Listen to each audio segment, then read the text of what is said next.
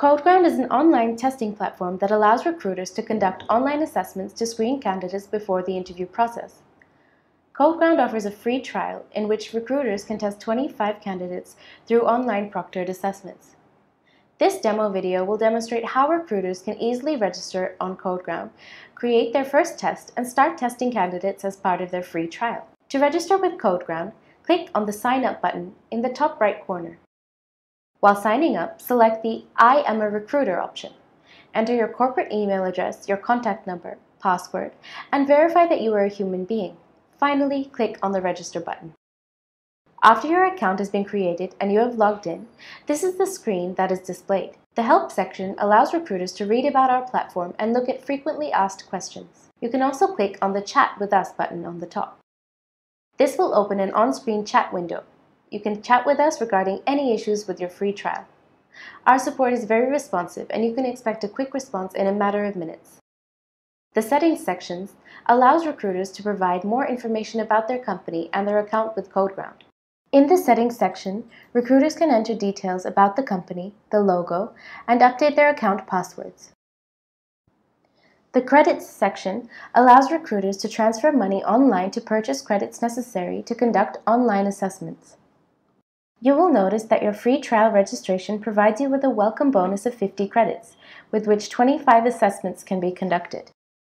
The Questions Library is your repository of test questions. In the Questions Library, you will see two categories, public and private. Public questions are provided by CodeGround for free. These questions are not recruiter specific, that is, they are shared with other recruiters also. The private questions are the questions that are specific to each recruiter, and these questions are not shared with others. If you would like to purchase more questions from us, please click on the highlighted button. In the private questions section, recruiters can add questions that are not shared. For example, questions that are exclusive to their organization only.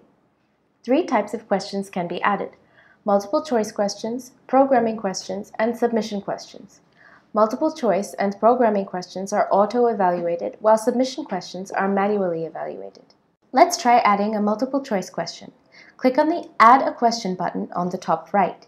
Recruiters can provide the question statement. Our rich text editor supports image embedding inside the question body. You can also embed audio and/or video clips inside the question body. This is a good way to test listening comprehension. You can specify the multiple choice options and indicate the right answer. You can also add tags of any sort to your questions. You can click on Save to save your multiple choice question. Your newly created question will appear under the list of MCQs in your private question library. Let us now look at programming questions in your private question library. Let's click on the Add a Question button to add our first programming question. You can provide the program title and program statement. You can provide a few samples that are publicly displayed to the candidates. You can also add test cases and assign weightages to each of them. Unlike the sample, test cases are not publicly displayed to the candidate. The code submitted by the candidate is executed against these test cases to check if the code runs as expected or not. It is recommended to add a lot of test cases, around 10. You should also add test cases that are time-consuming to process to verify that the program submitted by the candidate is optimized for time. Optionally, you can add your program, the right answer, to check that all the test cases pass. The code submitted in this section will be hidden from the candidate. This is to ensure the validity of your test cases. You can provide help code for each programming language. This help code will be publicly displayed to the candidates. Typically, help code is provided to help candidates read inputs and get started with their programming. You can add tags like stacks or dynamic programming, etc. to your programming question. Once you're done editing, you can save your question. Your newly created programming question shows up as expected.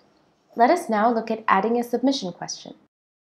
To reiterate, a submission question, unlike MCQs or programming questions, needs to be manually evaluated. Let's click on the Add a Question button to add our first submission question. You can add the question statement using our rich text editor. You can include images and audio or video clips in your question statement. If you're interested in creating a debugging question, you can select the highlighted option. In a debugging question, you can provide code or pseudocode with bugs and ask candidates to identify and fix those bugs with minimal code changes. For this question, we are interested in capturing the candidate's voice responses for assessing spoken English skills.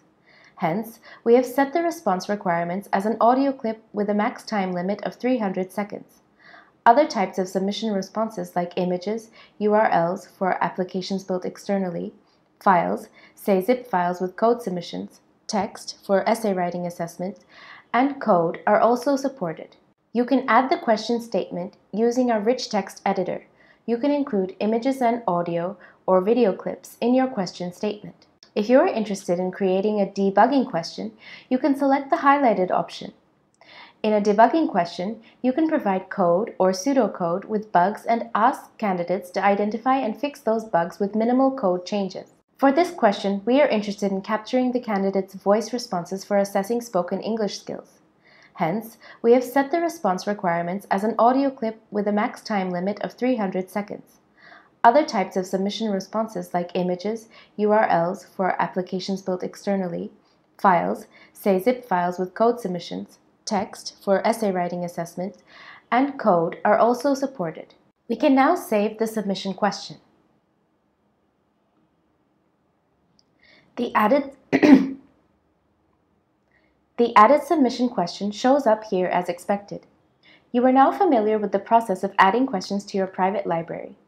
If needed, you can always contact us to get premium questions for your exclusive use. Let us now look at creating a test by pulling in questions from your public or private questions library. Click on the highlighted Manage Tests tab on the top left. In Manage Tests, you will be able to see two sections, Tests Hosted and Test Templates. A test template is a blueprint for a test. A test template contains questions along with test. The added submission question shows up here as expected. You are now familiar with the process of adding questions to your private library. If needed, you can always contact us to get premium questions for your exclusive use. Let us now look at creating a test by pulling in questions from your public or private questions library. Click on the highlighted Manage Tests tab on the top left. In Manage Tests, you will see two sections, Tests Hosted and Test Templates. A test template is a blueprint for a test. A test template contains questions along with test duration and marks. You can host multiple tests from the same test template. For instance, the same test template can be used to host a test on Saturday at 1 p.m. for one campus and on Sunday at 2 p.m. for another campus. We can start by creating a test template. You can give the test template title. You can make it public, in which case any interested candidate who has the public test link can take the test, or invite only, in which case only candidates who have received an email invite can take the test. Click on the Create button to create this test template. In the Basic Details section, you can provide the description and instructions for the test. The test template can have multiple sections. By default, Section 1 has been created. You can add questions to this section by clicking on the Choose from Library button. In the pop-up window, you can filter using tags displayed on the left. You can select the questions from the filtered list, add marks, positive and negative in case of MCQs, and add those selected questions to your test. The selected questions have been added to your test template under Section 1. You can specify the settings for this section. For instance, Section 1 is window proctored and has a test duration of 15 minutes. If necessary, you can add more sections to the test template by clicking on the highlighted button.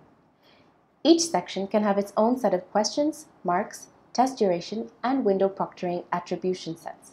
Under Test Template Settings, you can specify the type of test, public or invite only, webcam monitoring requirements, and details to be collected from the candidate, like profile or resume, before the test. In the Public Page view, you can specify the details of the public test link page. You can specify test instructions, job description about the company, etc. You can add an image to go into the background. You can also click on the Preview button to see how the public test link will appear for candidates. This is the preview of the public test link page and how it will appear to candidates. Once you are satisfied with the preview of the public test link page, you can click Go Back. Once all values of the test template have been provided, you can use this test template to host a test. Click on the highlighted button to start a hosted test from this test template. You can specify the test opening and closing timings and the cutoff marks which determine whether a candidate has passed or failed the test. Finally, you can click the highlighted Publish Test button. The newly hosted test now appears under the Test Hosted tab. This is a public test that is open to all interested candidates. You can click on the Generate Public Link button to generate the link to be shared to candidates. Click on the Generate Public Link button in the pop-up. The public test URL has now been created for you. You can copy this URL and share it with all interested candidates. You can share this URL via email, Facebook, LinkedIn, or on your website where job openings have been posted. If a candidate opens the test link URL, the test details along with the duration, start and ending times are shown. Candidates can subscribe for the test and give the test once it becomes active. Once any candidate has completed the test, you can see their results in the Reports view. Here you can see a test report. 19 candidates have completed this. Here you can see a test report. 19 candidates have completed this test.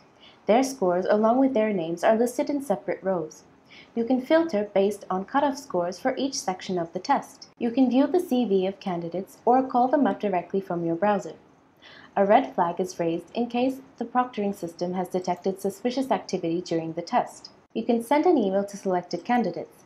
You can include their results as an attachment in those emails in the interests of transparency. You can assign evaluators for rating submission questions manually. For tracking purposes, you can configure multiple tabs. These tabs serve as buckets into which you can put different candidates for tracking. Buckets like shortlisted, offered, rejected, interview scheduled, etc. can be created to track the candidates along the recruitment pipeline. We hope this demo was useful. We invite all recruiters to take advantage of our free trial and conduct online assessments for up to 25 candidates for free. And if your trial of the CodeGround online testing platform was satisfactory, please let us know and we can discuss pricing and further steps. Happy headhunting!